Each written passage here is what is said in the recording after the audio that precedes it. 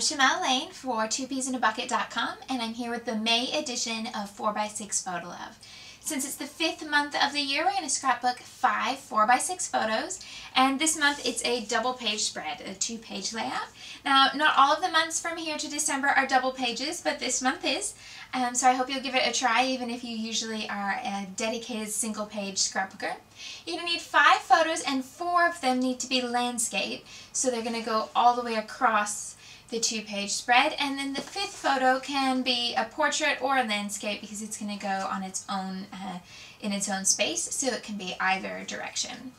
So I hope you will join me to make this layout. I'm going to walk you through a second version of just this same design with different papers and colors, and you have a month to participate in our challenges, or you can join in with the class at any time. So let's get started on the second version of this layout for the May class of 4x6 Photo Love.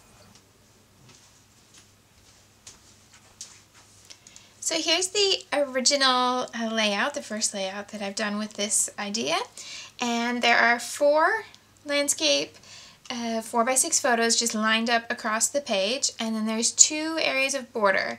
One below the photo with that's a straight piece plus the punched piece across the top, and then a smaller or a thinner border across the top here at the top of the photos.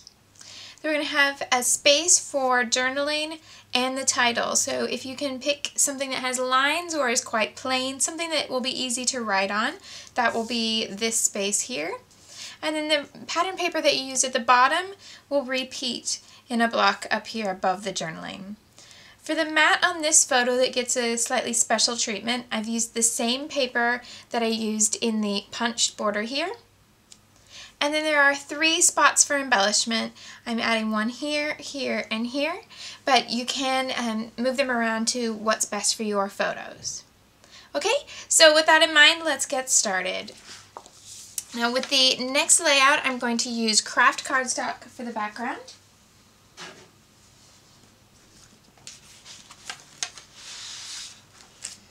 And I have my photos ready to go. This way. So I'm going to have these pictures that line up this way. These are in the wrong order. Well, let's swap these 2 here. There we go.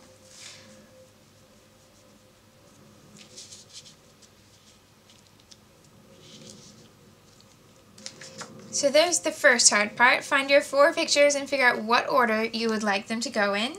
And then the one additional photo is going to overlap the join of 2 of the landscape pictures. Now, if your photo is very directional and facing the other way, you may want to swap the whole thing around and put it on this side. But I'm going to do this one just like the other one, so it's going to be over here. And then we need to choose some paper that's going to form the border at the bottom, the border at the top, and that punched piece there. So I'll show you what I've picked out. I really like the blue in these pictures, but I didn't want to pick a lot of blue paper because I want the blue in the photos to stand out. So instead I've gone with the orange and the yellow. So I have this yellow dot, which is from the Peachy Keen collection by American Crafts, and it's called Good Golly Gee. And let's see, the other side of that, just so you can see, is a solid blue with a stripe at the bottom.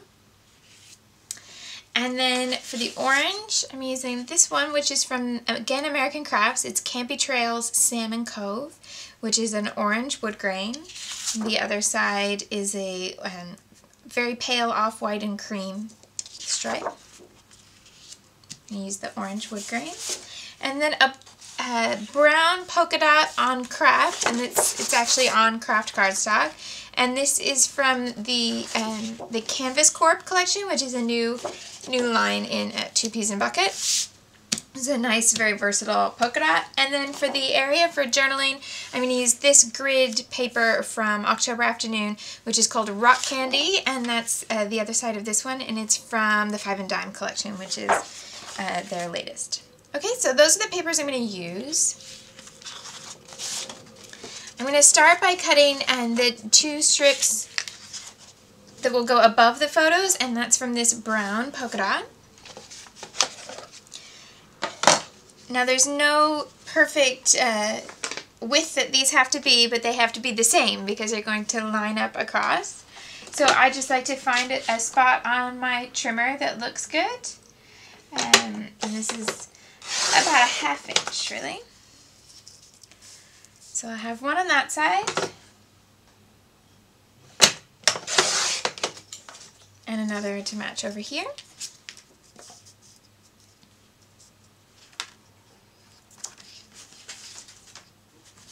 And then for the wider border at the bottom, I'm going to use the yellow.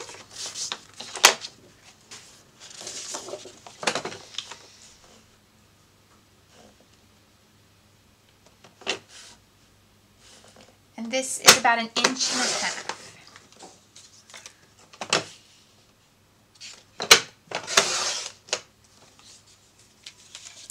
So that's going to go below the pictures.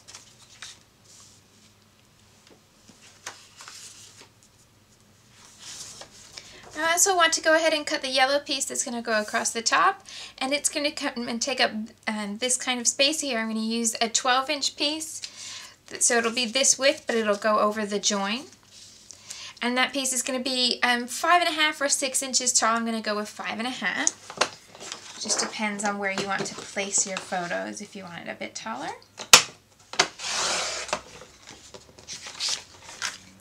So that piece is going to go up here. You can just start to see how this is going to come together.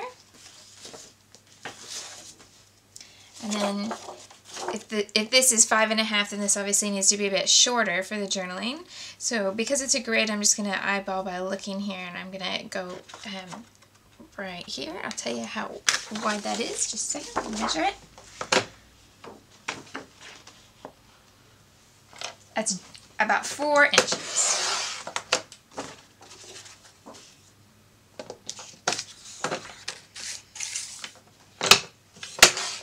And I'm just taking a little bit off that so that this piece is now 4 by 10.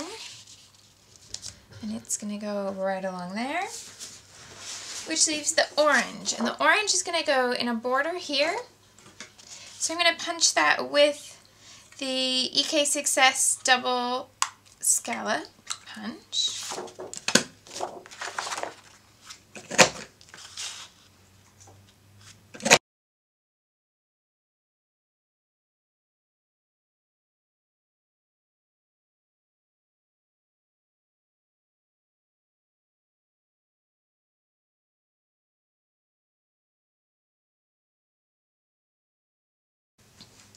So you're just going to make sure that you cut these so they're the same width, because they're going to line up across the join of the 2 pages. And this photo is going to get a mat in that same pattern paper that I used here. And so as it's a 4x6 photo, you just want to add a little bit to decide however wide you want that mat. I actually like my mats quite small, so I just add about 1/4 inch to the measurements, and that gives me an 1/8 inch mat on both sides. There we go. So now you can start to see how all the pieces are going to come together. I'm going to pause for a second here because I'm going to ink everything here. I'm going to ink everything here with a brown distress ink. I just threw the lid on the floor. Okay. I'm going to ink everything here with Vintage Photo Distress ink, and I use the foam on the ink applicator tool. So I'll just show you how easy that is. So just get a finished edge, and that way everything will match. So I'm going to go ahead and ink all of these pieces. Okay, so with all the pieces cut, then it's time to start adding everything to the page. So I've started by lining up my 4x6 photos and adhering them straight to the 12x12 background. And then what I do is I just line up the cardstock, make sure that it's square, and put the 2 pages side by side so I can add the rest of the pictures and make sure it's going to line up on the other side.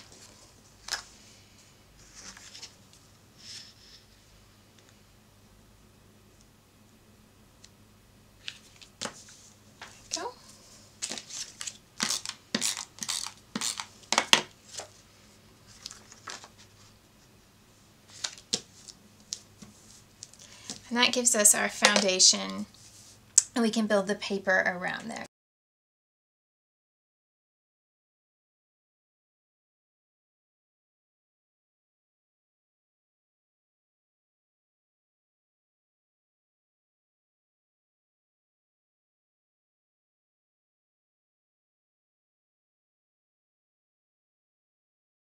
Just press that into place. And then the polka dot strip at the top. Because I'm going to put these other layers tucked behind the small strip, I'm going to go ahead and leave that one for just now and show you how I'm going to do the block across the top. Now this is the big block that's going to go right about here. So what I do is just take the one page away for a minute, line it up, and press it down, then turn this page over, and I just cut this side off with my scissors. Now sometimes I will have misjudged, so I've got all this space here that's not glued, so just while it's face down, I can add more adhesive, and then just cut one line there, and now I need to line it up with the other page.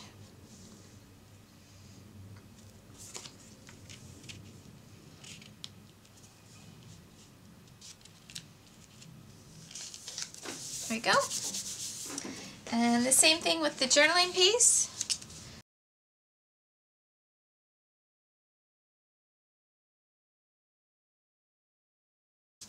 So now everything lines up across the middle, and I can go ahead and put these strips over the top, and then I won't have to pull them up because I've already put those other layers down.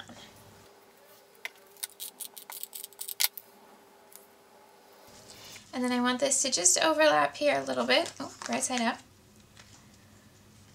and it should be slightly wider than this piece at the top. And just watch your placement here. You ideally want something in this space here that is okay to cover up. So I've got the flag showing there. I don't really want to cover up the top of the temple there. There we go. So there is the base of the layout. Now we're ready to add the title, the journaling, and the embellishment. For the placement of letters on a title that goes across 2 pages, I find it's easiest to just place the letters on the page without sticking them, and then once you get to the edge of the page, you can shuffle the letters along so there are no letters crossing over the divide in the middle of the layout. For this title, I'm using 2 different fonts in Thickers by American Crafts to spell out the name of the temple in Thailand. The smaller stickers at the top are by Lily B, and you get 8 colors on a 12 by 12 sheet, and it comes in a few different color combinations.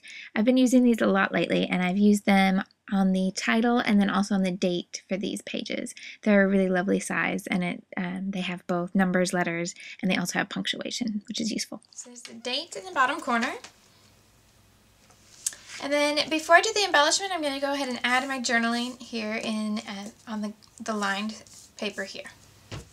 And I'm going to go ahead and write all the way across and just stop when I get to the title.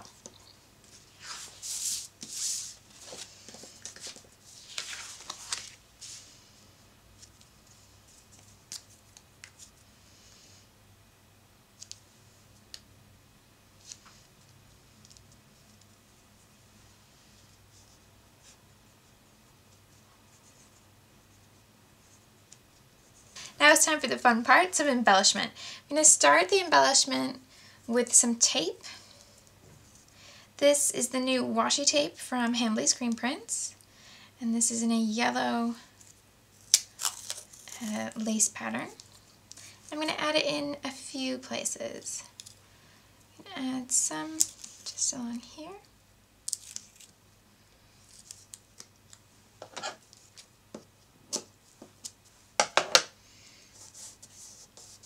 I'm just going to tuck this under the letter there.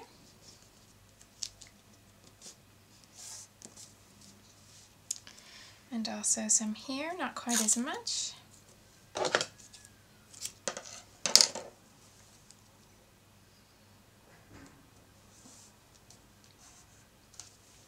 And then I also want to add some up here, but I want to bring a little bit more color in here so it's not just yellow and yellow and yellow. So I'm going to cut a little bit more of this orange. Oh no, I'll go with the brown polka dot. A bit more of the brown polka dot with the same border punch that I used before.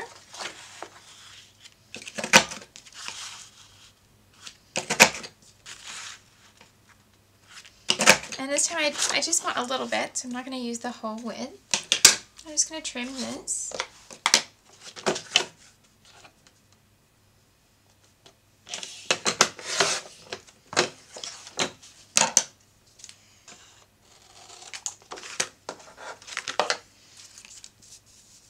So I can bring that color up to here.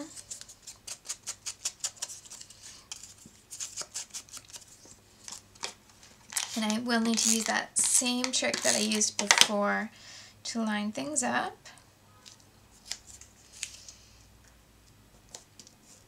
So I'll place it on one side, turn it over,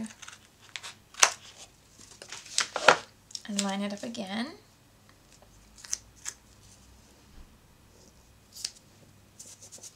And then I'm going to add tape across the top.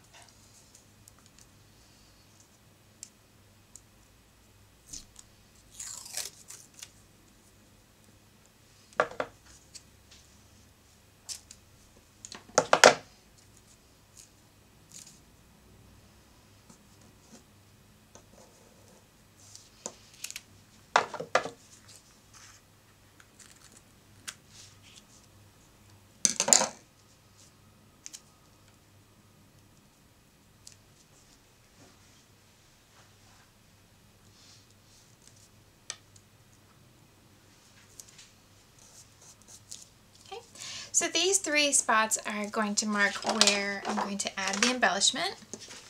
I'm just going to put the layout aside for a second to make the embellishments themselves. You can use absolutely any embellishment you would like to suit your layout. The embellishments I made on these two layouts are quite similar.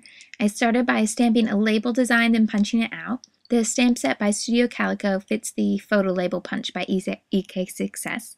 By the way, if you're watching this on YouTube, you can see all the supplies I used by clicking over to 2 Peas in a Bucket. On top of the label, I added 2 circles, one plain and one pinked. These were die cut with Nestabilities dies using the same pattern papers as the rest of the page. Then just something smaller on top. For the first page, I punched paper butterflies and topped them with adhesive pearls.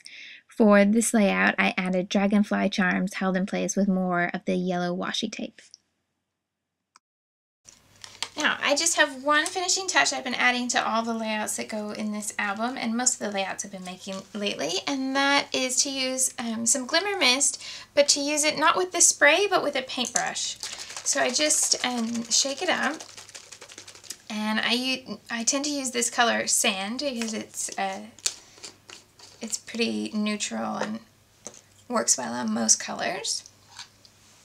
And I just take the paintbrush and go along some of the straight lines of the layout. And it's not meant to be perfect. It's meant to be a little bit of watercolor, but it also adds that bit of sparkle. And that's it. It's all finished. There are 5 4x6 photos included on both of these layouts, one on craft and one on white, and you can choose any color you'd like. If you click over, you can also see 2 different scrapbookers' interpretations, my guest artist this month, and you have a month to make your page using this design concept and upload it to 2 Peas in a Bucket to be entered to win this month's prize. Thanks so much for joining me for the class this May.